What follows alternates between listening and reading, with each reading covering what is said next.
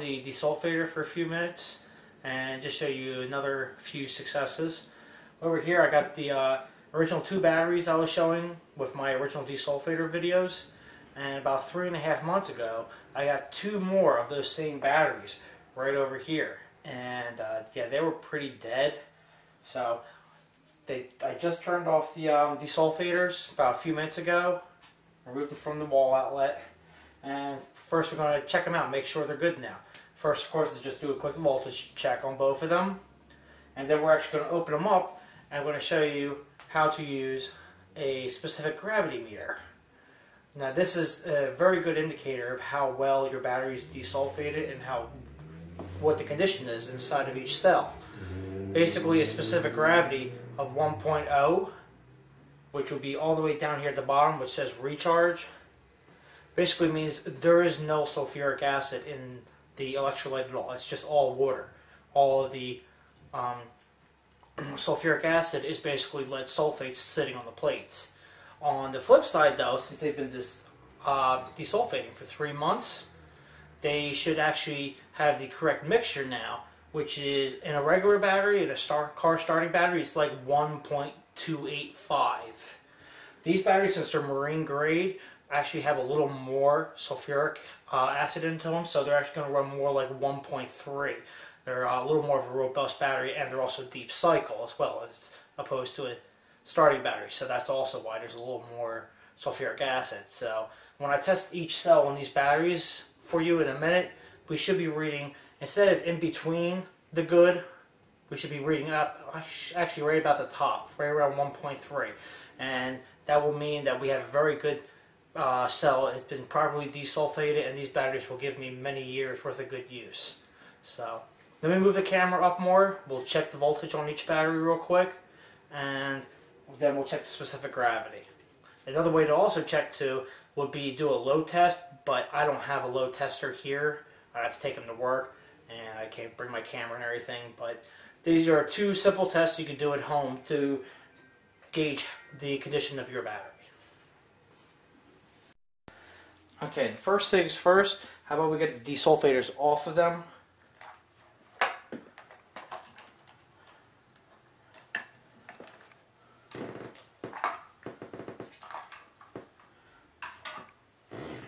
And multimeter is right on over here. Let me turn on the light just so it might help the camera a little bit better. And there we go. Now you can see it a little bit better. So let's check the first battery. Okay, they're really charged. There might be a little bit of residual power in this since it's reading 13.08. A regular lead acid battery, a full charge is 12.8, so these are really good right now. And the second battery,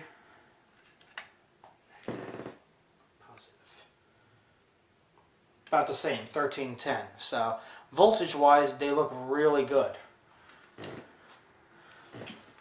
Now to check the specific gravity of the batteries, easiest way, just make sure all the tops are clean first, because when you take them off and unscrew them, or if you have pop tops, you don't want any dirt or any debris going inside the battery.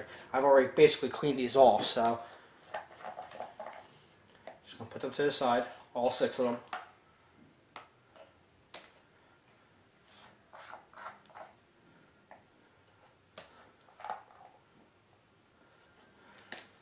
You also want to check while you're doing your specific gravity checks, make sure there's enough water, and refer to the user manual or documentation for each battery to see where the correct water level is. And I can see the water levels at the correct level in these batteries. So what you end up doing is you grab this, pre-squeeze before you get it in there so you don't blow bubbles into the battery and end up accidentally splashing sulfuric acid back onto you. Because this is a desulfated battery now. The sulfuric acid should actually be fairly concentrated in the electrolyte. You don't want to give yourself a sulfuric burn, acid burn. So squeeze it down, stick it in there, just until it touches the plates. Don't force it on the plates, just nice lightly, and let the ball come on out. You'll see it fill up. Give it a quick little tap, and you can see we went right up to 1.3. So this is a good cell.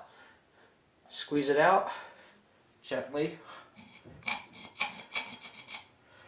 keep it squeezed. Let's go to the next cell.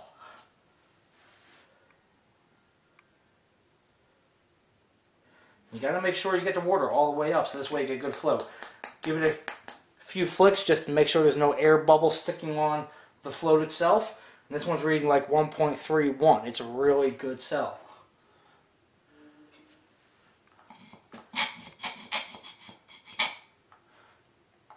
Third cell.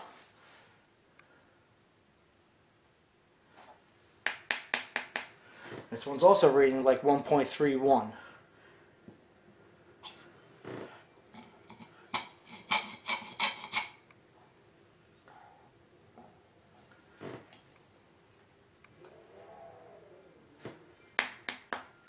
Give it a good flick, get the air bubbles off.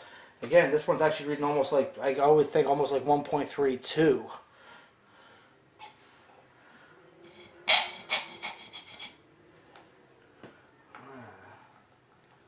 Fifth cell.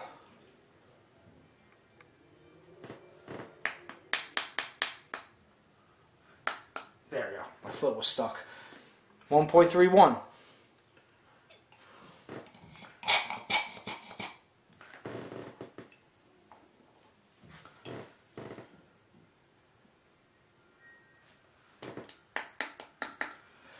And 1.31 again. This battery, for all intents and purposes, is almost brand new now.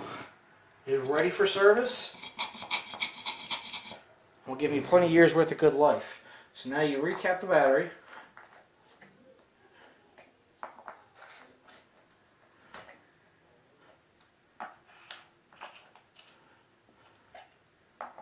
Make sure you don't get any debris, dirt, dust inside the batteries.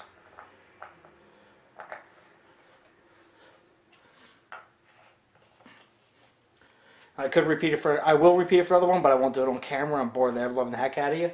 When you're done with your unit, just take it into a faucet and fill it with water a few times and really flush it out and get it all out of there. This way you can safely store this without having sulfuric acid drips anywhere, because right now it's wet on the tip, and that is concentrated sulfuric acid. You do not want that on you. If you're really messing with a lot of batteries, you should have a little bit of baking soda around. If you get it on your hands or on the carpet, it will neutralize the acid like that, and it will keep you from getting a burn or for burning carpet.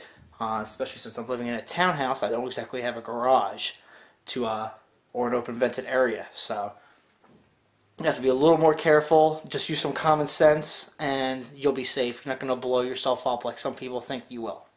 So that's how you check a freshly desulfated battery to make sure it's good. And yes, I'm bending down for the camera. So if you have any questions, leave it in the comments, and I'll get right back to you. Thanks.